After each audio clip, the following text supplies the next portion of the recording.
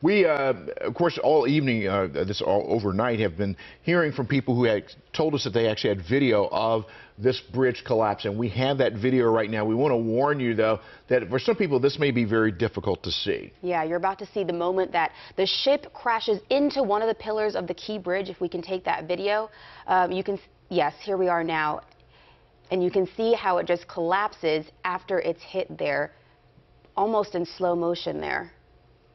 Wow, it's incredible to see. Most definitely incredible. And the fact that Kevin Cartwright with the Baltimore Fire Department said earlier today that there are actually some containers that have been hanging from portions of that collapse there.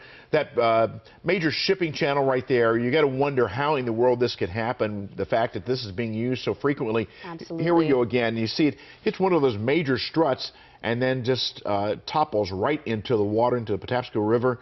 And the entirety of it, yes. The entirety of it as well. The thing we don't know is if there were actual vehicles on the bridge. What we do know is that there are some rescue efforts underway. And again, we don't know how many people may be in the water right now. Kevin Cartwright again describing this as, quote, a dire emergency. Indeed. And now let's check in with